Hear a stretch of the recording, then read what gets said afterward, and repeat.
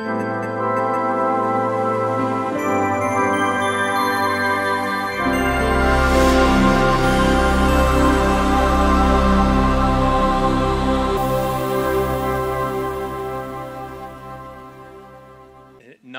I'm going to introduce our guest speaker, our first keynote, you could say, of the meeting.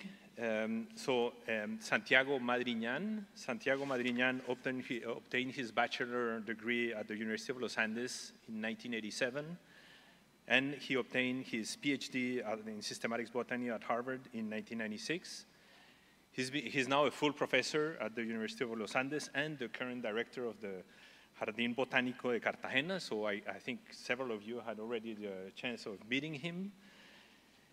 He's also a corresponding member of the Academy of Science in Colombia, and a research associate at the Royal Botanical Garden Kew in 2002, the New York Botanical Garden in 2007, the International Tropical Center at Florida International University in 2015, and he works with neotropical plant evolution, paramus, and seasonally dried tropical forests.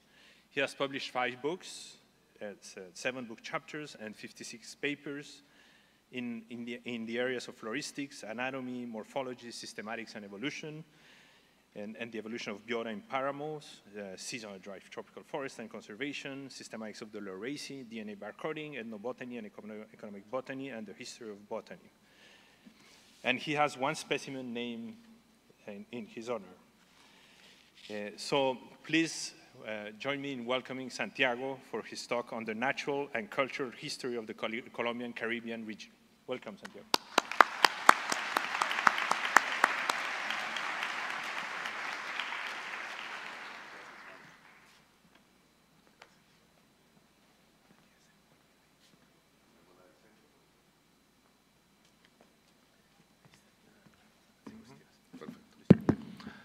Hello.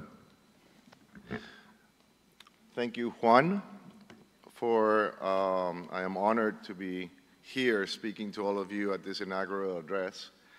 This idea was originated 3 years ago when Lucy and I were in Ibagué, and we talked about the upcoming Congress, and we thought that as a local, and I am now a local here in the region, I could give the audience an idea of where we are and what to do while you are here. And that's what I organized for today, for you. And I titled the talk, Natural and Cultural History of the Caribbean Region of Colombia. I will touch on 6 small points, which is where we are, the Caribbean Basin, how the biogeography of the Caribbean has evolved.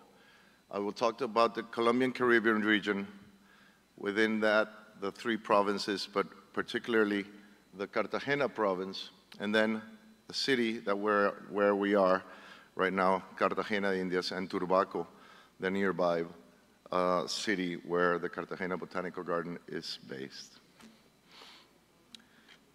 We are in this vast area, this sea called the Caribbean Sea, which akin to the Mare Nostrum, the Mediterranean, this is our sea. This is the American Sea. And it's multicultural. We have many countries, many colonies that have become countries, and many countries that speak different languages from those colonial areas. And Cartagena is right here in the upper limit of the South American continent in Colombia. It's not always been like this. When Pangea started breaking up 170 million years ago, the North American Laurasian continent, or the Laurasian continent with North America here, and Gondwana began separating with a motion, a southern eastern motion of Gondwana.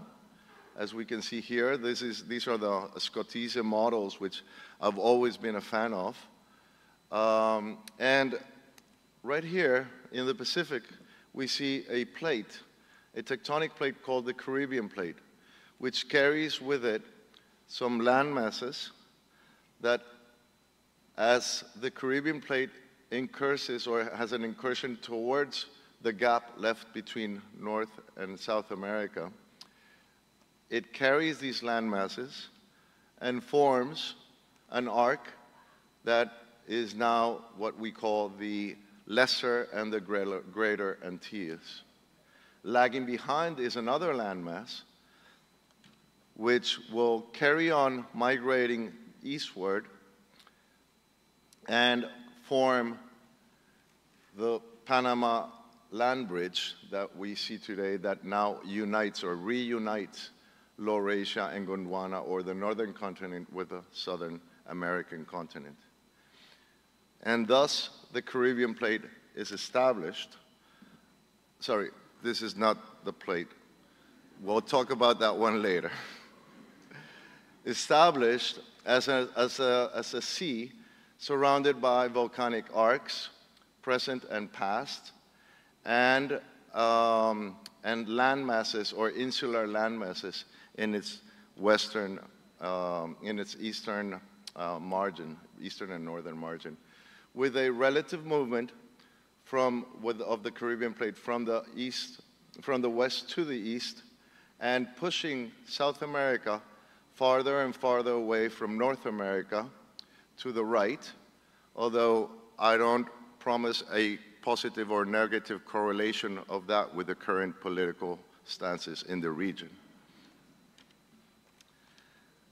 Biogeographically, the Caribbean has offered many wonderful stories. Well, first, we have what Gaylord Simpson called the magnificent isolation, no, the splendid isolation of North America and South America, where two biotas evolved independently for many years that were later united by what is called, what we saw was the closing of the Panama land bridge, or the closing of the gap with the Panama Isthmus, and migration to and from the two continents, here depicted by mammal fauna from South America northwards and from North America southwards, as then being called by, again, Gaylord Simpson, the Great American Biological Interchange, one of the greatest biogeographical stories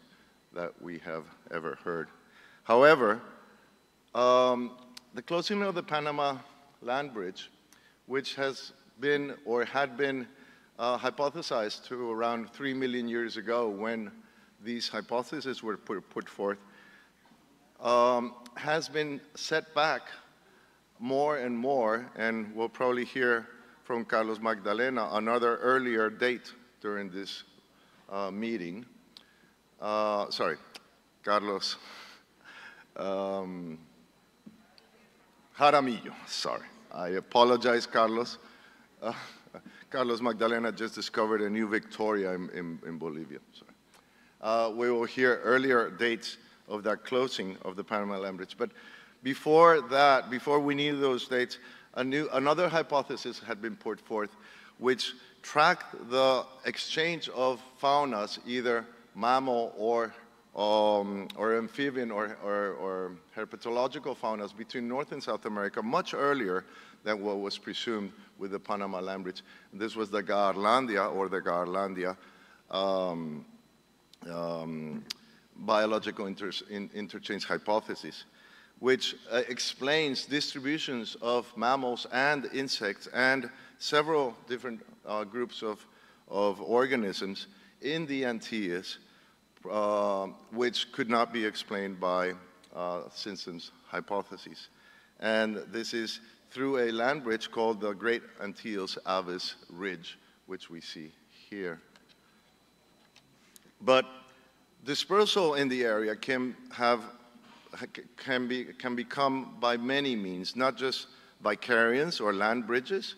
This is a map of currents in the Caribbean, where we see the main Caribbean current pushing westward, and the Colombia, Panama gyre pushing around here, and this may be a means of dispersal, but more likely means of dispersal are and if in paleoclimate models, we have things like what we see here from 1850, which are the tracks of hurricanes in the region. These are means of dispersal that can account for much of the biodiversity within the Caribbean region. And fishes in the Caribbean are quite important. And I point these four species of fish here because this is what you'll see in restaurants tonight, tomorrow, and during the week. The sierra, a dark meat fish, delicious. The mero, which is endangered, and I wouldn't promote its consumption. The robalo, a white meat fish that is also served with sauces in the region.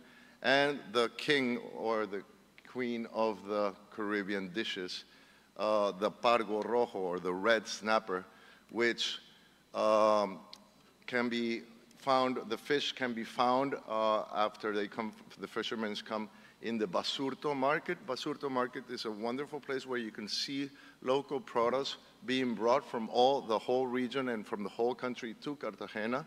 And this is the fish area of the part of the fishermen arrive here on this bay, which is here, and you will find all kinds of things. There are several tours that are given for visitors in the Basurto market. It's quite a place. It's dirty, it's chaotic, but it really is a sign of Cartagena culture, which I recommend you visit. And back to the red snapper, the pargo rojo now, the Caribbean plate, which if you are like fish, do not leave Cartagena without having one. This is the fried red snapper with coconut rice and fried plantains, which will be served on the beaches nearby and pretty much on any restaurant, high-end, low-end, in Cartagena. The Colombian Caribbean region is quite vast. This is a map of Colombian borders on the Pacific, on the Caribbean, and in the continent. As we can see, we have a quite vast amount of sea attributed to Colombia. This is because there are the islands of San Andrés and Providencia and the cays of Quitasueño, Roncador, Serrana, Serranilla, which belong to Colombia historically and extend the ocean area towards Nicaraguan border. This has been contested by Nicaragua quite recently, and there is a new ruling that has redrawn the borders. And before we had the light green border, now we have the dark blue border with these two Serranilla and Serranilla atolls separated from the current area, but also belonging to Colombia, and a shared area with Jamaica on the north. The Caribbean region of Colombia is one of 5 Caribbean regions, or 6 if you count separate the insular regions: the Amazon, the Amazon rainforest, the Orinoquian savannas, the Andean mountains, and the Pacific Chocó region. And here's the Caribbean region, which encompasses from the northernmost part of Colombia to close to the border with Panama. And there are several biomes in Colombia, and in particular, the biomes in the Caribbean region are the desert biome, mountain biome in the Sierra Nevada, Santa Marta. The yellow represents the seasonally dry tropical forest, and purple represented by the mangroves. But very important, we see these blue areas. These blue areas are huge, immense wetlands that are present in the Momposino Depression and further to the east. The Guajira, the northernmost part of Colombia, is mainly desert, And there is an incursion of the mountain song called the Maquira with cloud forest. This is a dune which is within the cloud forest. The people are Arawak people with their own language. They're called the Wayu people. And they are mainly herders that herd goats in these desert landscapes. Further west, we have what was originally called during the colonies the Santa Marta province. The Santa Marta province, this is the Guajira up north, and this is the Rio Magdalena. The Santa Marta province encompasses the Sierra Nevada Santa Marta and its foothills and part of the Magdalena Valley, or the right bank of the Magdalena River. And here we have the tallest coastal mountain in the world, reaching up to nearly 6,000 meters in only 50 kilometer distance from the shoreline to the highest peak, and represented in this beautiful photograph that appeared very recently in Twitter by this professional photographer, where we have all the climate belts in this mountain in a very, very short and small space, from the beaches and the lowlands of the Madrinan-Natural Park, beautiful, one of the most beautiful parks in Colombia for my liking, up to the highest peaks in Colombia, the Bolivar and the Cristobal Colón peaks in the Sierra Nevada Santa Marta. There, pre-Hispanic, pre-Colombian inhabitants were the Tairona Indians, who built wonderful cities. This is one of them, Ciudad Perdida, where pretty much in any ridge that you see in this vast mountain, you would find some type of asentamiento or dwelling of people. And they are inhabited today by their descendants, the Kogi, Ixca, and Arhuaco tribes, who hold the Sierra Nevada Santa Marta as their sacred ground. Many rivers flow from the Sierra Nevada Santa Marta, and this is the Palomino River. And if you travel that way, don't miss out on the Roscocho ride. These are inner tubings from tires, which are offered from a few meters up the mountain, and you just float down these rivers, and it's a wonderful experience. And we have, again, in the Tairona National Park, the Bay of Neguanje, and the capital city of the region, Santa Marta, with its beautiful beaches, and its nearby city, fisherman city, the Taganga Bay. Further west, we have the Ciénaga Grande de Santa Marta, an incredible saline and huge saline environment with mangroves. There we have the Isla de Salamanca National Park, which I think there is a field trip to this park during this Congress. And unfortunately, we also have what has been called the greatest environmental disaster in Colombia, which was with the building of a road that united Santa Marta with Barranquilla. There was an interruption of the flow of seawater and fresh water to the mangroves, and we had this immense mangrove mortality in the 70s. And as you all know, mangroves, because of their high growth rates, they do not keep their resting buds and they do not regenerate.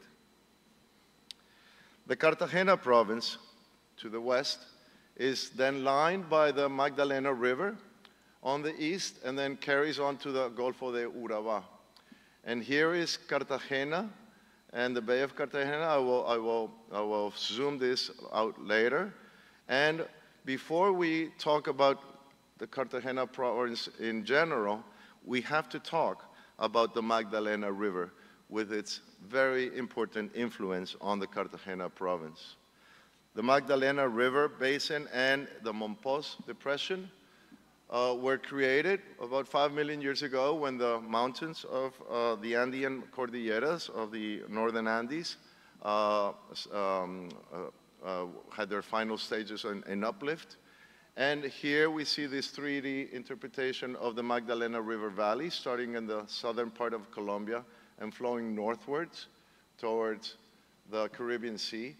And also the Cauca Valley, which flows northwards and meets the Magdalena River at the Mompox tectonic depression. That depression can be seen here in 3D as a huge, huge humedal, wetland, which was inhabited by the Zenú people in pre-Columbian times.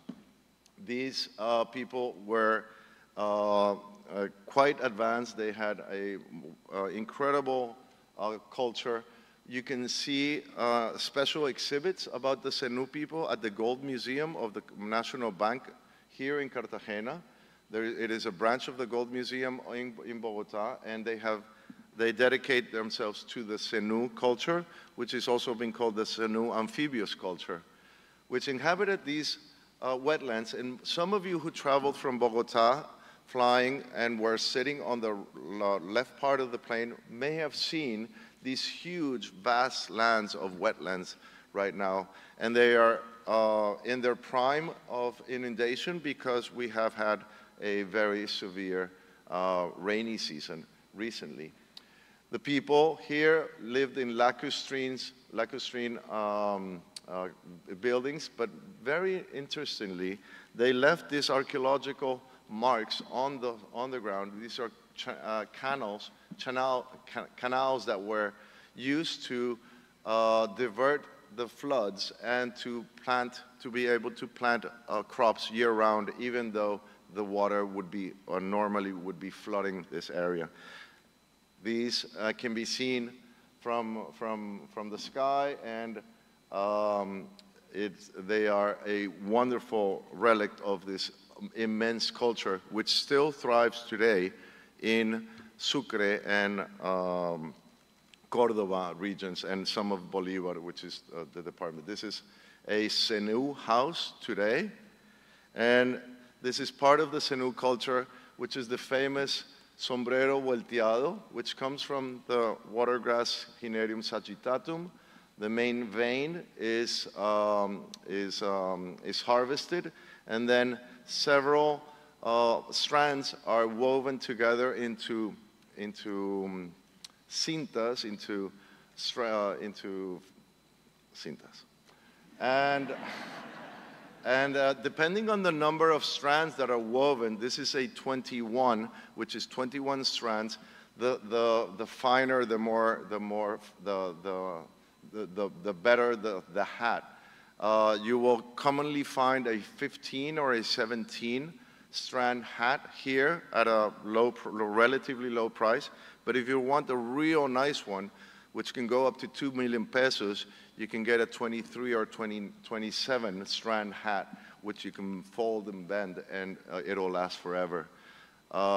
They are adorned by Zenú culture patterns, and they are beautiful. I saw somebody with one here today.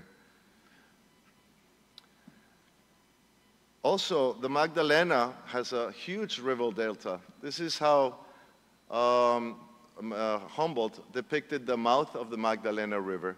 And as we can see here, from Calamar onwards to the west, we see this tributary of this delta. It is a part of an alternate mouth of the delta. The Magdalena River, this is a view from the Caribbean onto the continent with the Sierra Nevada, Santa Marta over here. The Magdalena River currently has its main mouth over here, but sedimentation has shown us, studies in sedimentation has shown us that this has not always been the case. The Magdalena River originally flowed out through Barranquilla, which is where it currently flows out of, but in the Middle Pliocene, it came through Cartagena, and then it has changed directions and back to Barranquilla in the Holocene.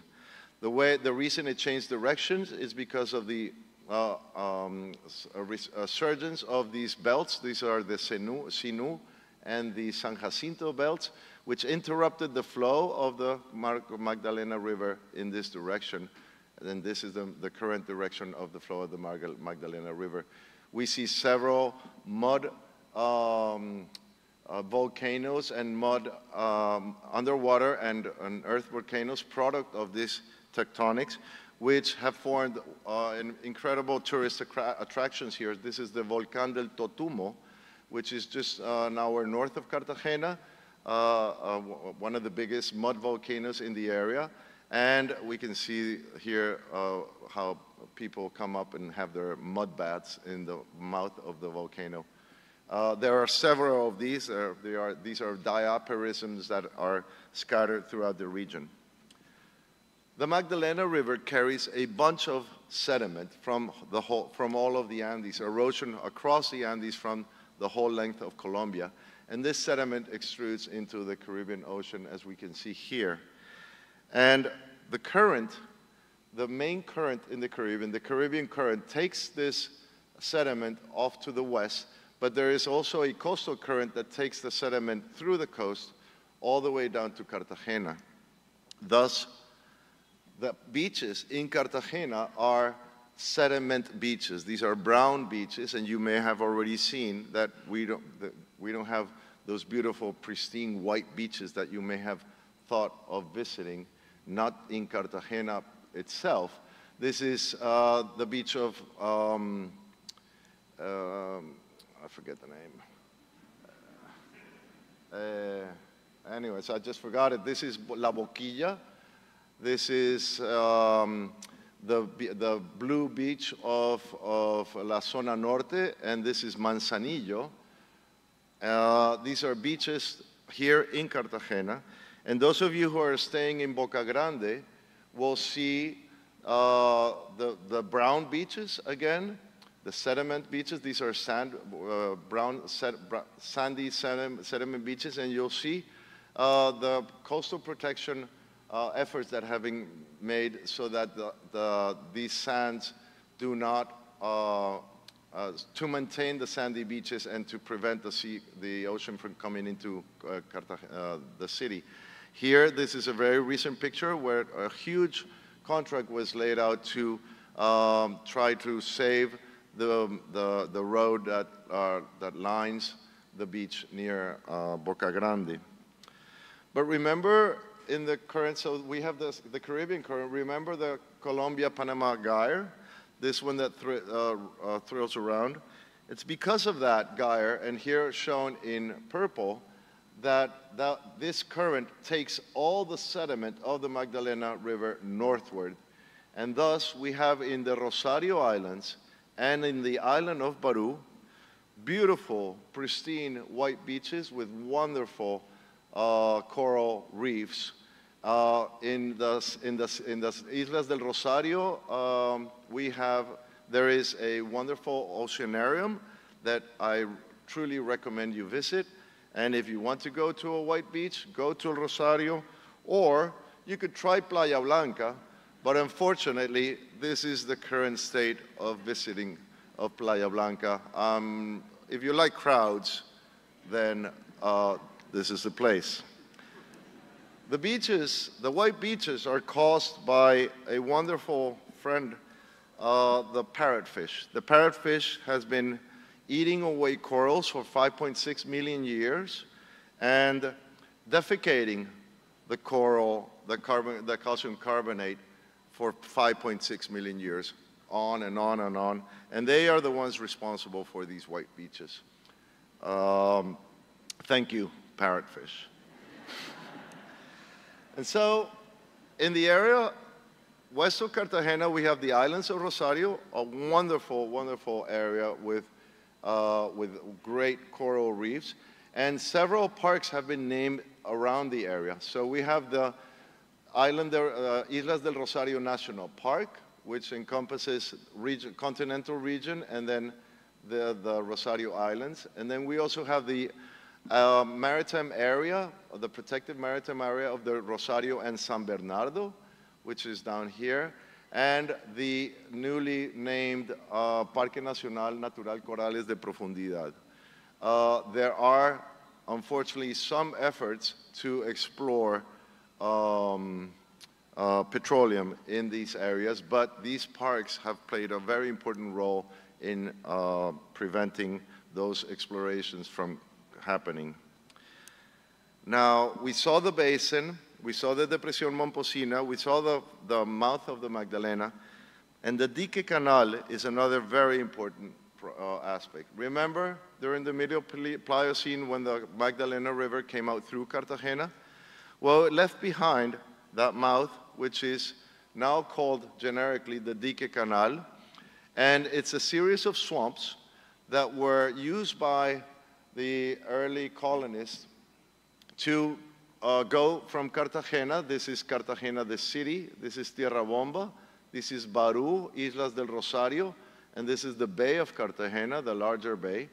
It was used to go to travel to the Magdalena River and then further, and then carry on south to Honda and then to Bogota. So it's a series of swamps that have been dredged and rectified, and levees have been put on them to have a very important means of transport for merchandise through what we now call the Dique Canal. And as I said, this was the means of transport in the early days. The Dique Canal then connects the Bay of Cartagena here with the Magdalena River in Calamar, and it has several regions which can pose grave threats. The lowlands of the east have been prone to inundations, especially in the Niña years, and the lowlands and mangroves of the west have been prone to inundations with the sea level rise. This happened in 2010, 2011, when the Niña broke the levees, and we had this immense and very, very harsh inundation. A huge government fund, the Fondo de Adaptación, was created to try to alleviate these problems.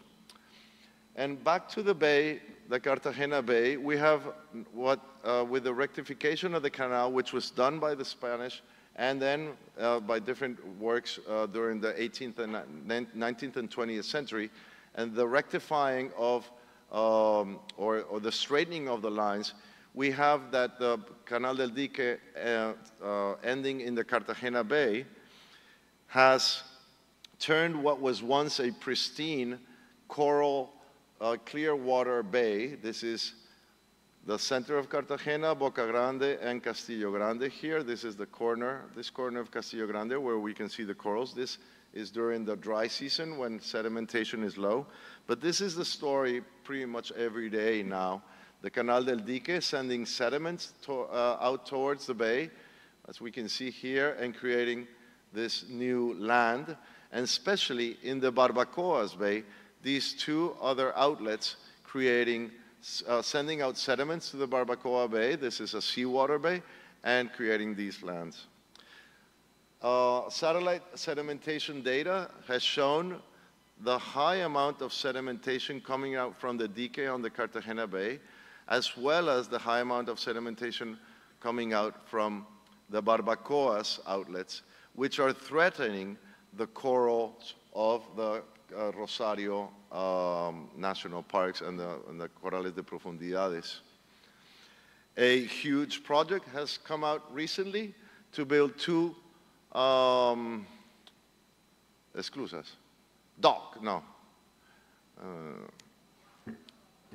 locks, two locks, one in Calamar and one in Puerto de Abadel. This is a depiction of how these locks may become, which will have an influence in not letting sediment come out to the Cartagena Bay nor the Bahia de Barbacoas, as well as not letting seawater come in to one of the main areas where Cartagena, our drinking water here in the city of Cartagena comes from, which is from up here. So this is a huge project. It's already been sent out for licitation, and it will nevertheless affect, although it will affect very, very importantly and positively the sedimentation in the Cartagena Bay and elsewhere, it will affect very strongly the different communities that live in this area. Another big project has been proposed is to widen the entrance. This is the original entrance of the Bay of Cartagena in the Fort of Boca Chica and San Jose, where huge ships come through, and this has to be dredged continuously, and it is a hazard for ships coming in and out. So there is an alternate channel that has been proposed over here, just west of the current Boca Chica channel, as we can see here. However, a recent find of the corales de Varadero and recent ideas by scientists or scientists showing the importance of these coral reefs that were unknown before is putting this project in question. And now we go to Cartagena, where an early map depicts the two walled cities. We are here in Getsemani, in the island of Getsemani, and this is the walled city of the Centro Histórico. This is where we are right now in the convention center, and as you can see, this was all swampland, and this has now all been filled by the Matuna. The city was walled completely. This is a bridge that unites the walled city of Getsemani in Calle Larga with the fort of San Felipe. And this is the wall of La Torre del Reloj, one of the main entrances to the port, or from the port into Cartagena. And over here we have the customs office, La Plaza de la Aduana. And behind we have what is now called the Arch of the Candies, or the sweets, where you can find all kinds of sweets. I'll talk more about that later. The walled city contrasts with the new city, the Boca Grande city, which is mainly a city based on sand dunes and filling of land. And the city has beautiful views. These narrow streets can form a beautiful, beautiful city. And also the fortifications with their cannons, with their lookouts, and their churches. This is the cathedral. This is la Iglesia de San something. And I forgot, sorry. And this is where their current naval museum is. I'll just mention that. The baluartes, which are fortification constructions with different angles to defend the city with their lookouts, are now beautiful places to have. They're now turned into bars and restaurants.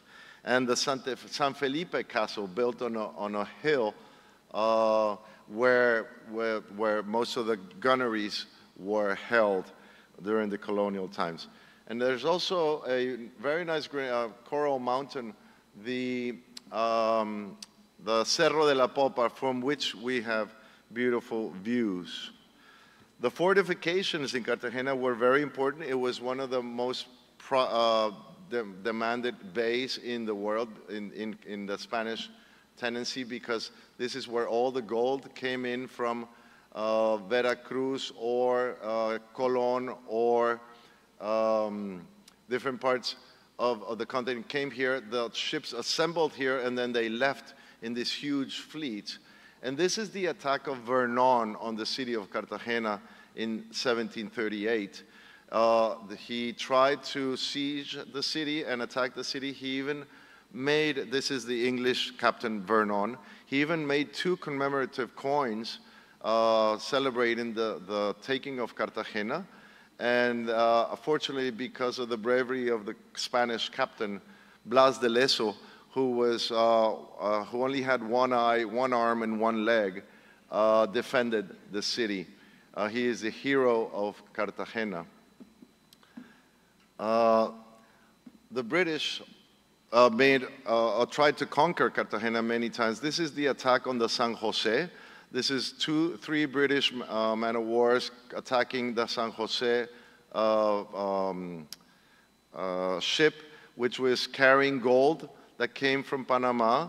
It was the ship that carried the most amount of gold with 3 other galleons, and the ship sank and is now has now been called the Holy Grail of all shipwrecks. And there has been several times when it has been seen or it has been cited, and the most recent was last month.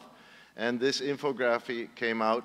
It is right out of Boca Chica in a very deep area, and pictures came out last month of the treasures. This is a Chinese dishes and amphoras and golden coins and cannons that we hope will remain as a museum of archaeology, an archaeological find in a museum recently. And to end, because I think we're all hungry, the Cartagena cuisine, you must try all of these.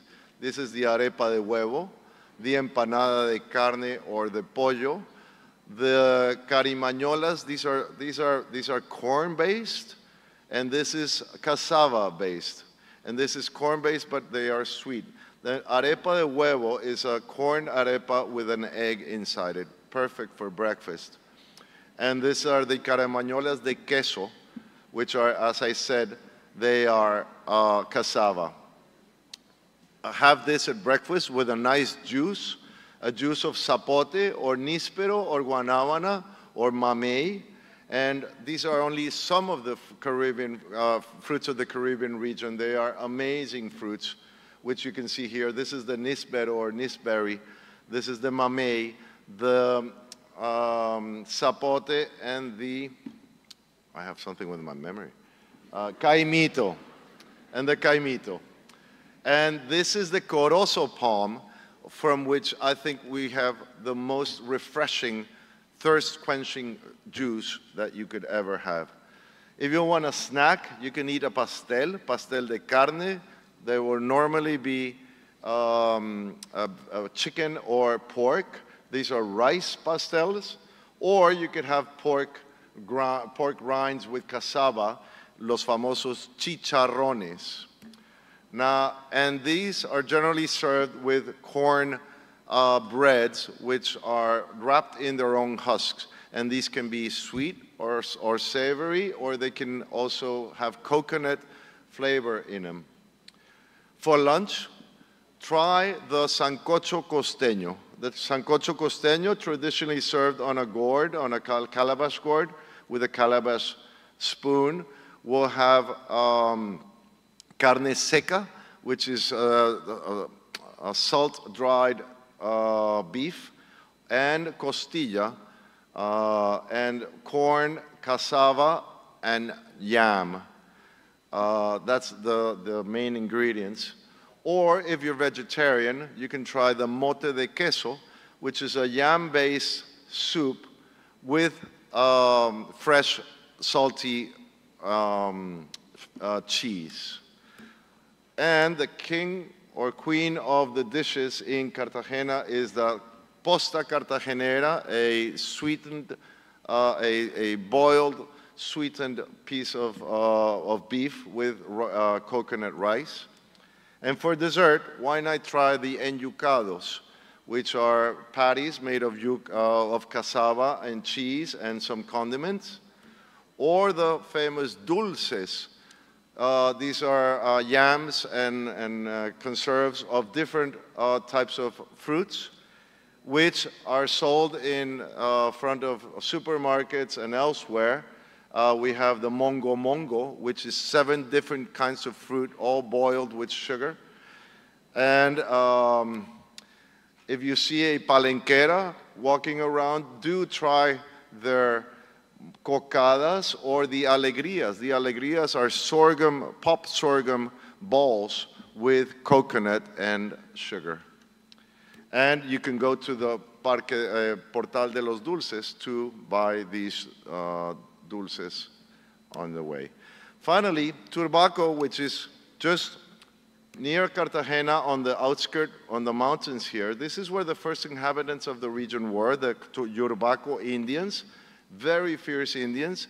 They killed Juan de la Cosa, one of the most famous cartographers ever. He drew the first Mapa Mundi. He tried to tell his captain not to go to Turbaco, and his captain didn't pay attention, and the Indians killed him with 100 venomous arrows, killed Juan de la Cosa. There's a monument to Juan de la Cosa there. And this is the house, the colonial house, which was visited by many people, including Bolivar, and before that, Humboldt. Humboldt was in Cartagena in 1801 on his way to Quito, and he spent 3 days in Cartagena where he thought the climate was horrible. He stayed in the worst hotel ever during his journey. The Spanish aristocrat ladies all wanted to marry him, so he fled very quickly to Bogota, and on the way he stopped in Turbaco where he spent 15 days. And this is what he had to say of Turbaco, where he also found mud volcanoes. How happy the days have passed in Turbaco so far. The climate is cool, the mountain air is heavenly, pure, and refreshing. The town is on a hill in the middle of wooden valleys where small streams flow, and they currently flow. What a panorama our garden offers. The valley and the mountains are covered in thick vegetation with majestic trees. Shortly after sunrise, the mist settles in the valley. The tops of the high bonga, ají, and caracolí trees stand out like archipelagos in the misty sea. At every hour of the day, the scene is transformed, but it's always enlivened by the thrills of wild birds. Nowhere in South America have we heard birds sing so tenderly with such deep chirps as around Cartagena in Turbaco. And this is where the botanical garden is. And I am sure this description of Humboldt was where the botanical garden is located now because of the streams that flow out from the earth. This is the Cartagena Botanical Garden with water year-round. It has a strange vegetation because it's not typical of the dry seasonally dry forest of the region, with wonderful animals today, like the staira and our emblematic frog, Dendrobates truncatus. And we have a program of reintroduction of TT monkeys, or the cotton tamarin monkeys, which were endemic in the region but have been decimated. And we have introduced monkeys monkeys that have been taken from families or from people who have them illegally. We build the family groups, and we are liberating them. We have 3 family groups which are liberated for 3 years now, and they have produced offspring during the 3 years. These are twins that normally come every year in these family groups. We work in the whole region, in the seasonally dry tropical forest, which is a scant. This is tree cover of seasonally dry tropical forest in the Cartagena province, where only a very small percentage of this forest exists. And we have, to end, we have these Artists in Residence program where Deidre Hyde, which some of you may know, visited us this year and produced these wonderful depictions of the garden here and of the forest, of the seasonally dry tropical forest, which are on display at our booth. And you will find more information about our garden at our stand or booth at the display center. And finally, tomorrow we have a symposium on Noah's Arks of the Anthropocene. This is Phaeton. This is a picture by Francis Allais saying that we always see Noah's Ark with animals, but where were the plants? So botanical gardens are the Noah's Arks of today. And with this, oops, no more. With this, I end my presentation, and I thank you for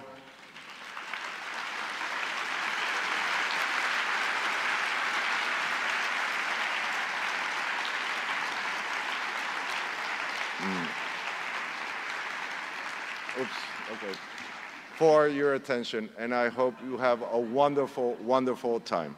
Thank you.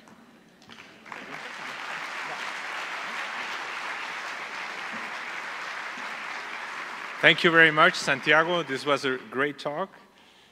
So now we will move on to our cocktail. You are obviously all invited. It's going to be just outside in the conference center, but on the terrace that is on the bay. So we will lead you there. Thank you.